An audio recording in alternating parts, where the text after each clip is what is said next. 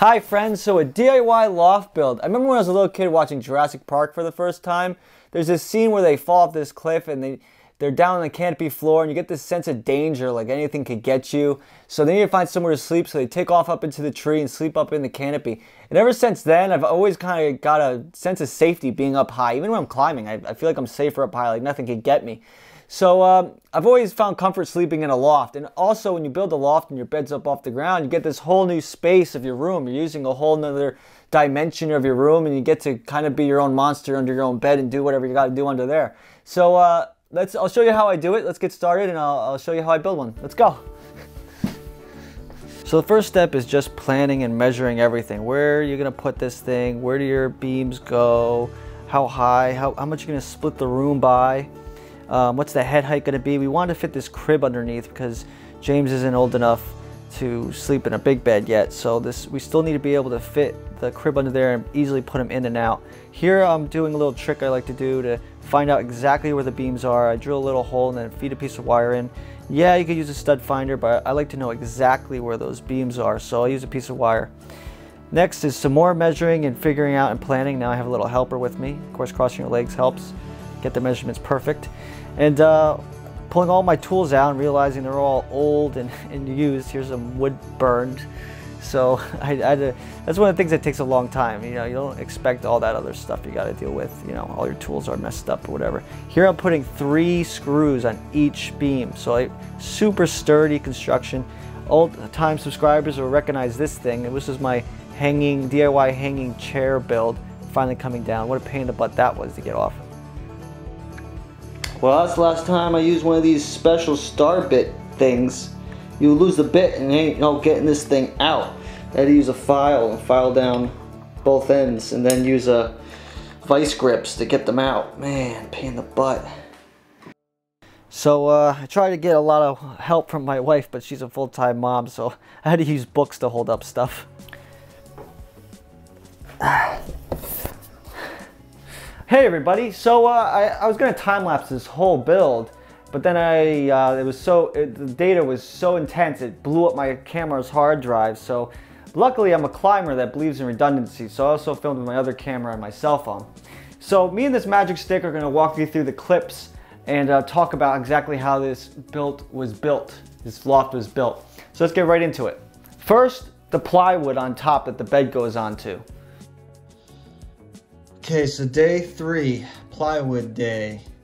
Yes, I'm filming this with my phone. I'm a professional YouTuber, so I know what I'm doing.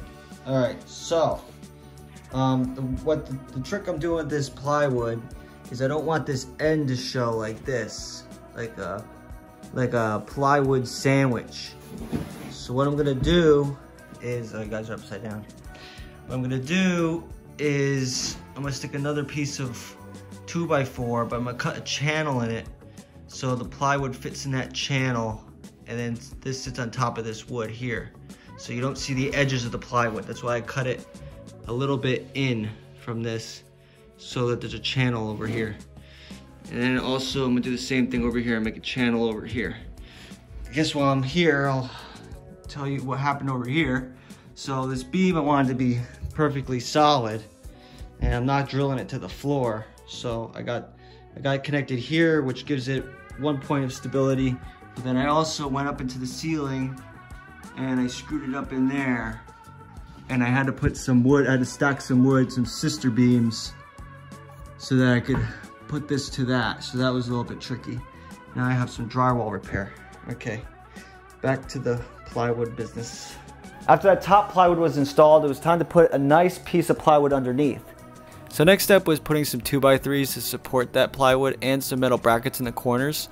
I also took a nice piece of plywood. If I ever build a bed underneath here, I want it to look really nice because this is the one you're gonna look at. So it's about like a $63 piece of plywood that we're putting under here. That is gonna be butt up right against those 2x3s that are up in there, and then holding that up and holding those framing 2x3s is gonna be this 2x3 I put it around the whole perimeter. That's gonna push it all up like this and give it all support. After that, it was time to put this 2x6 over this 4x4. What this allows is this cross beam that comes across sits directly on top of this 2x6. So these 2x6s that are coming, wrapping around this 4x4 and being screwed into it are no longer just being supported by the 4 screws, but are sitting directly on top of the 2x6, which makes it really structurally sound. It's a lot more load bearing like that. So that's that. Next was the hardest part about this whole build, which was this rope frame. I had to do a couple key things. So one of the things it has to do is I don't want it to be able to fall out. It needs to be really structurally sound in case the kid falls up against it or whatever. And the way I did that is I had to cut it in a very special way. What I first planned on doing was making like a mortise and tenon joint where you just slip it in, but that was way too difficult. So then what I decided to do was take the 2x3 and just cut channels in it with my table saw so that I could have those other 2x3s slip right in.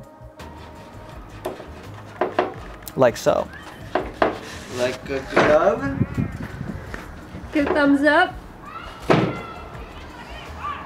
All that was holding this thing. Unfortunately, Wood here.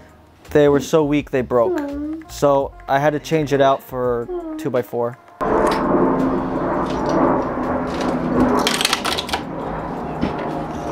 That's satisfying. So here's a better look at it. We have this cross channeled out 2x4, and then we have this little boot, this little L, and that slips into that because that's also channeled out for this. Butts up against that 2x4, so it can't come out like that. It also allows me to put a screw in there.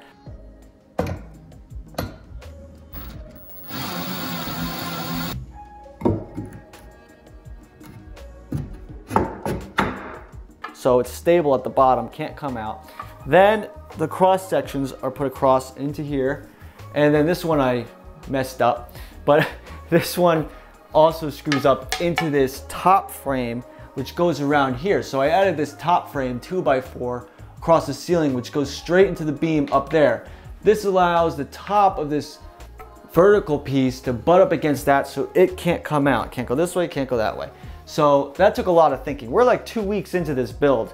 I was naive enough to think that it was gonna take me 3 days or at least a week, but it took a lot of thinking and planning just to get this done. Another key thing that I wanted this thing to do is to be able to open up and be accessible.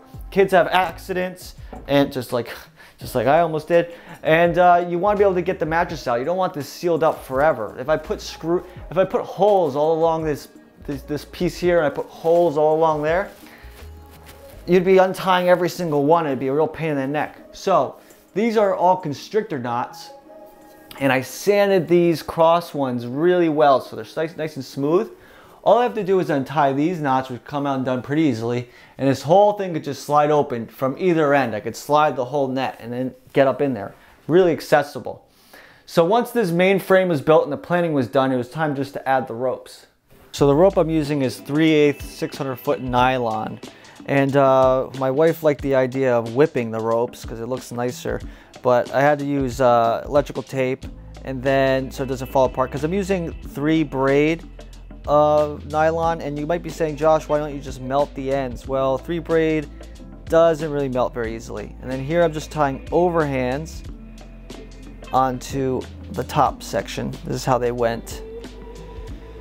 Then to get it nice and straight, the lines, I put a mason line across. That way I know exactly where, and I put knots so I can find out how long to cut it. They were about 20 feet long, those ropes there for me. And then you splice it through one end and then kind of just tie an overhand.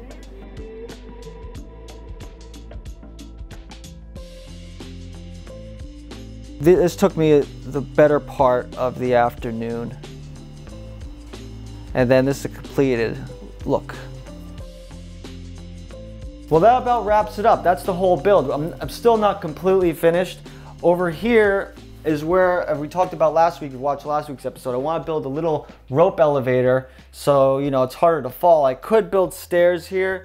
Maybe better yet, just a little ladder here. What's nice about building a ladder in this little space, if you let go of the ladder, all you're going to do is fall back and fall against this wall. You really can't fall anywhere, which is nice. So I might build a little elevator. It took me so much of my time planning and building this one that I haven't even put much thought in how to build the elevator, but I'm actually kind of excited to build one. I want to build one. Of course, I make myself super accessible with these DIY builds. I have Instagram, a Discord, where you can always get to me and ask me questions. People are still asking me questions about this rock wall, this, what's the word? Oh, adjustable rock wall. People are still asking me questions. I think I built that almost a year ago. Still answer questions about that. So if you watch this video a year or two later, don't hesitate to reach out and ask me questions. I'll tell you, or I could probably send you pictures and updates of what it looks like then, which might be exciting. This just still kind of feels like the bare bones, but it looks pretty nice. So that about wraps it up. Josh Perry climbing out of here. If you have any questions, let me know. Oh, another thing. When you build one of these, you plan to build one of these, first of all, I could have made this way more detailed, but if I did, the video would have been an hour long. But if you're gonna build one of these, you need to think about the head height. Your mattress might be 8 inches or 10 inches or whatever. If your mattress is up high, you don't want it to be to the point where you get up in the morning and whack your head on the ceiling. So you have to think about that. And that's one of the reasons it took a long time to build this thing, because I didn't want to have any of those uh-oh, I should have did this moments. So I worked slow and methodical, thought about everything. So, see you guys next week.